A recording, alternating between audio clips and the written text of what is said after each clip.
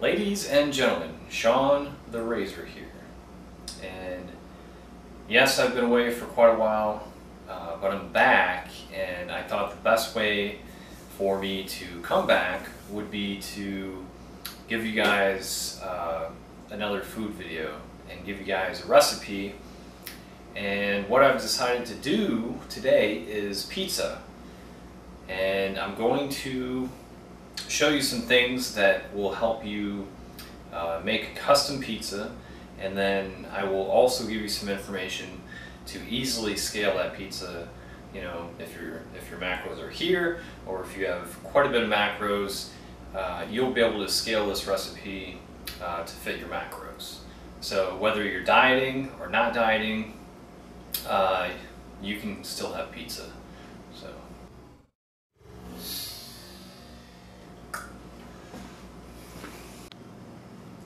Alright, so a couple things.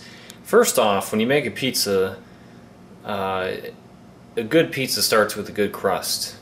And for that you would need bread flour. You also need some kind of sweetener. I do recommend Splenda, but you can use sugar, you can use honey, you can use a whole bunch of different kinds of sweetener to give the crust a little sweetness. Salt is also needed. That's going to help bring out the flavor of the crust. And then instant dry yeast is also very important.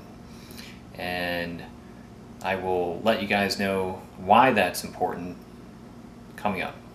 Alright, so as far as the bread flour goes, if we look on the nutrition label here, we'll see that the serving size is 30 grams. It's 1/4 cup. I do weigh this out because it tends to be more accurate that way. And so we have 22 grams of carbohydrates per serving, as well as 4 grams of protein and 0 fats. And personally, the pizza I'm making today is going to have 9 servings. Okay? And if you have less carbohydrates, you can scale that back. But today we're going to do 9 servings.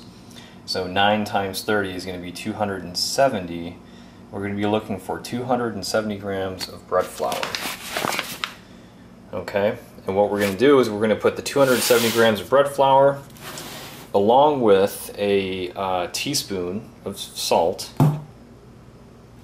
into a bowl. And that we're going to wait to add our wet ingredients, which I will go over next. Alright, an extra part of our wet ingredients would be oil. I'm going to use extra light olive oil, and so I forgot to talk about that earlier, but oil is pretty much optional. You don't have to. I find that if I use a little bit, it does make for a better crust. And with this recipe, I'm only going to put in a half serving, so about 7 grams or 7.5 grams. You know, we'll just make it an even 8 grams. It does make for a better crust. So, alright, so right here I have the start of my wet ingredients. First we have to proof the yeast. Okay, we have to wake up the yeast, or instant dry yeast. We have to wake it up and give it something to eat so it can start doing its work. So that's what we'll do first. This right here, for every 3 servings of the bread flour, for every 3 servings, you will use 50 grams of water. Okay, so I have 150 grams of water here for my 9 servings.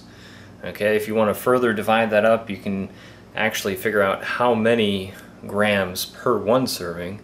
If you just take 50 grams divided by 3, you'll get that answer. If you happen to have an uneven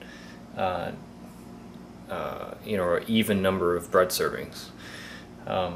Okay, so we have 150 grams of it's hot water from the tap, and I do that because I'm putting this is actually kept in the fridge at a cool temperature, and we want the water to be warm, not cold, in order for these guys to wake up. And then we're going to feed it some of the sweetener. Okay, so we have our warm water here. What we are going to do is we're going to use 6 packets, 1, 2, 3, 4, 5, and 6. Okay, so for each 3 servings of the bread flour, we're going to use 2 packets of sweetener. So we're going to go ahead and put that in the water.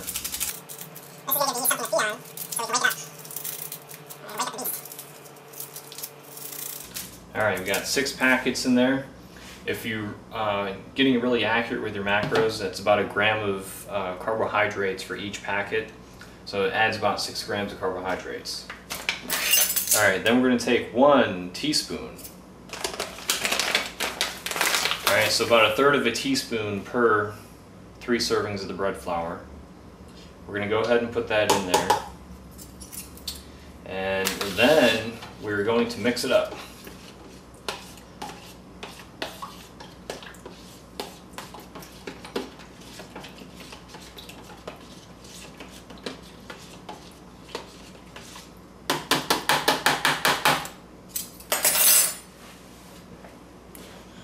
Alright, so now you guys can take a look at that and you'll see that it's cloudy, and we're going to come back in about 10 minutes and see how it looks.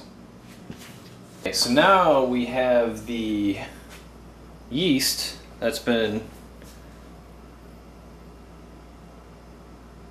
brought alive here, and I'm trying to bring it up to the camera so you can see, but it starts getting real foamy. You can start seeing all the carbon dioxide bubbles that are starting to form, and that's how we know we have some nice proofed yeast.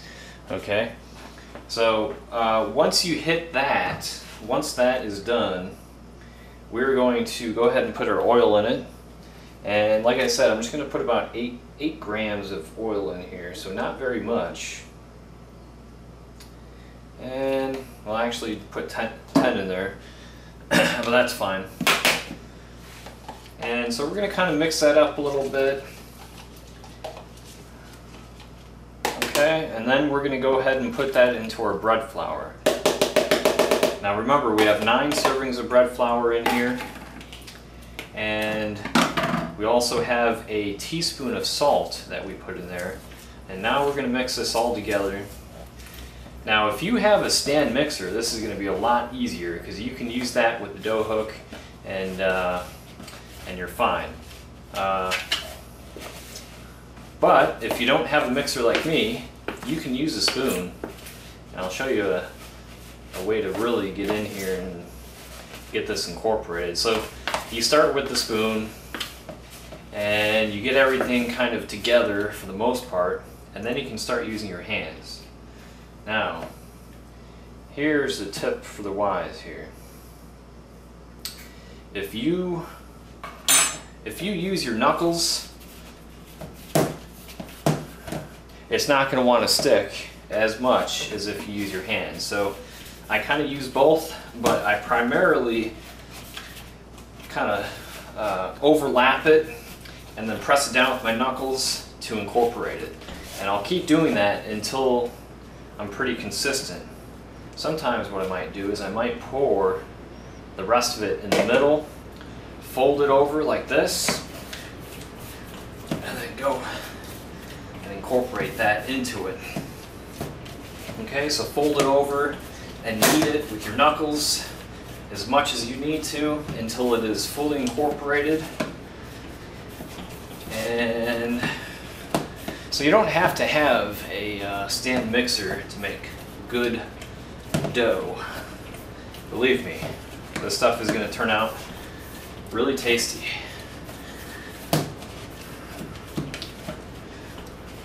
Alright, after you get that incorporated, after you're doing that for a couple minutes,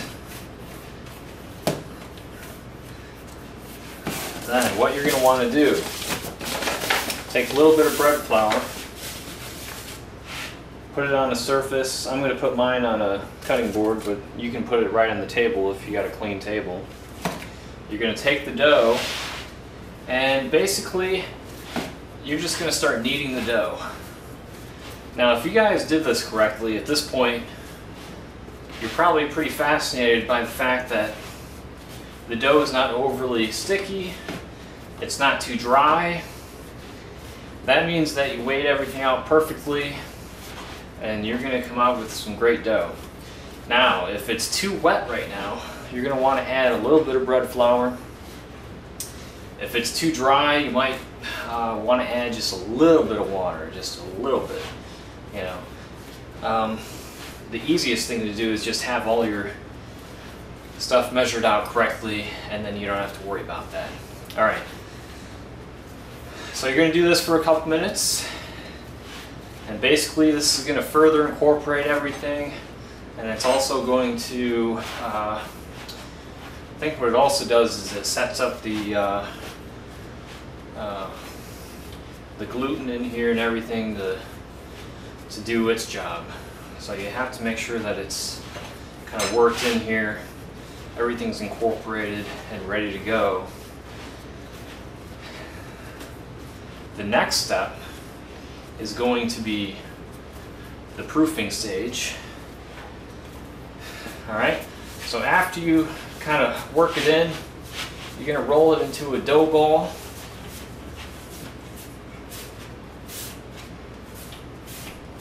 Okay, there's my dough ball. Kind of shape it up as you wish. So you're going to take your bowl.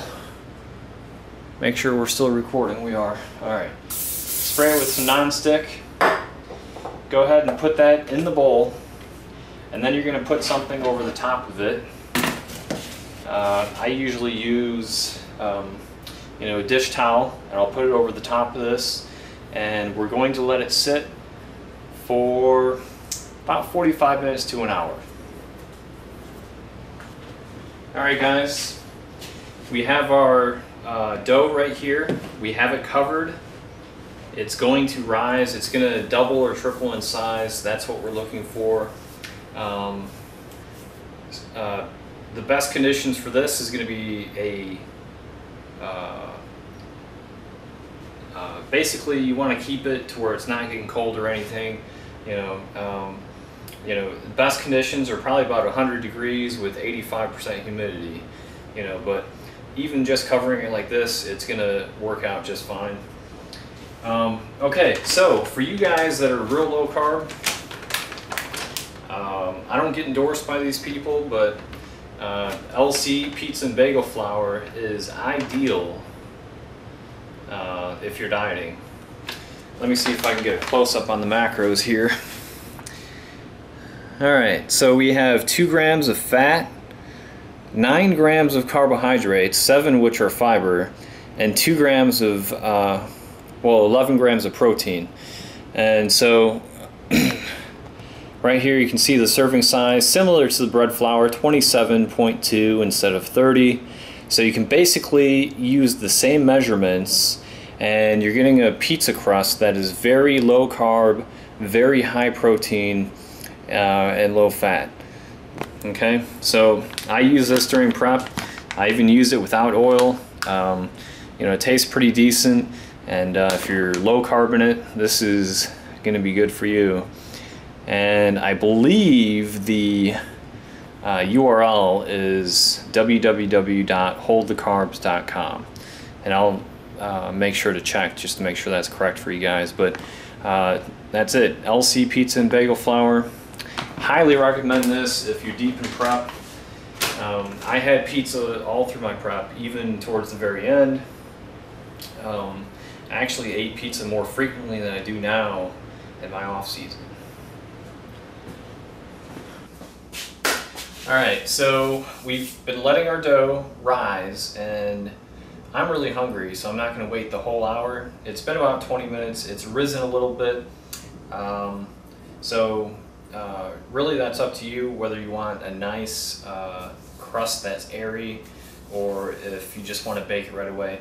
But I would recommend that you let it rest at least 20 minutes to kind of let that gluten develop, and it does help out a lot. So I would say minimum 20 minutes.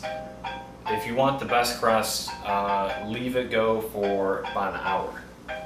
Alright, so let me set the camera up here. I'm just going to use the table. I've already floured it. And so all I'm going to do now, so I put a little flour down, not very much. All I'm going to do is basically just start bringing it out a little bit. Now, what you don't want to do is you don't want to roll it out. You don't want to press it down too hard, because then you're going to mess up the structure of the pizza. All right, so we don't really want to do that, because that's when you get pizza that is too thin. It doesn't rise properly in the oven when you cook it, and it's just not going to have the same feel. Okay, so now I'm going to start throwing this around a little bit. Guys, keep in mind, I'm not a expert at this, so don't really take notes on my technique as far as this goes, because you could do a lot better, I'm sure. Some of you guys are probably laughing at me right now. All right, after you get your pizza dough where you want it, you have it kind of thrown out to where it's looking pretty good. You should have a nice, well, I just broke that right there. You should have a nice about 14-inch, 12 to 14-inch crust here. Now, if you rolled it out, you can actually get this 16 to 18 inches, but it's not going to be the same type of crust, okay? I can guarantee this type of crust is going to be a lot better. It's going to taste a lot better and have a better texture. Well, taste will probably be about the same, but the texture is going to be better. All right. So now we got the dough and we've put it on our pizza screen here. We are going to pre-bake this dough for about 4 or 5 minutes. And basically this is just going to make sure that after we put the toppings on it, we bake it the rest of the way. It's going to be nice and crispy on the outside and airy and soft on the inside. Alright, so as far as toppings go, you guys can use whatever you want.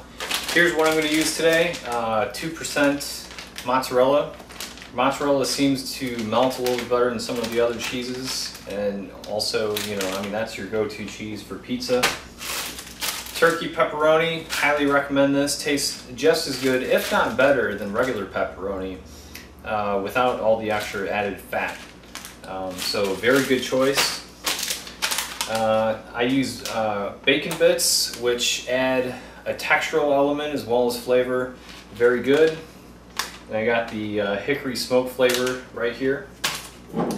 And then I very much rarely use pizza sauce whenever I make pizza.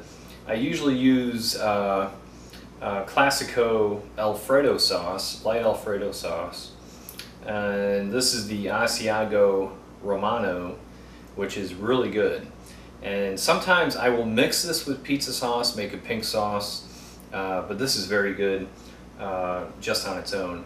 And sometimes I'll put sriracha in the sauce before putting the cheese and other toppings on, and that makes for a very good flavor profile. Alright, so those are the ingredients that I'm going to use. You guys can use whatever you want. If you want to add different ingredients, go for it. But that's what we're going to use today. And also pre-baking the crust right now. It's at 450. That's usually the temperature that I go with. But it's a really old oven, so it's probably between 400 to 450. Alright, so I just took the crust out of the oven. As you can see, it started browning just a little bit. It's got a nice airiness to it. I mean, that's basically what we want to see. Now I'm going to put the toppings on, and then I'm going to throw it back in for about 10 to 12 minutes, I imagine. And basically, there's no set time for this. I basically just put it in the oven until the cheese gets golden brown, and then I take it out. So however long that takes, generally speaking, it's probably between 10 and 12 minutes. at about $4.25, $4.50. Alright guys, here's the finished product, and I just now took it out of the oven. You can see nice golden brown color in the crust. Everything else is looking good. If I adjust my height here, I'm on a tripod, so you'll have to excuse me. If I adjust my height, you can see that it does have some depth to it. It's not a flat pizza, and that's the kind of crust that you can expect to get when you make it yourself. Alright, so I'm about to dig into this. I hope this was helpful to you and you're able to make pizza. If you do, let me know. Let me know what you come up with. But yeah.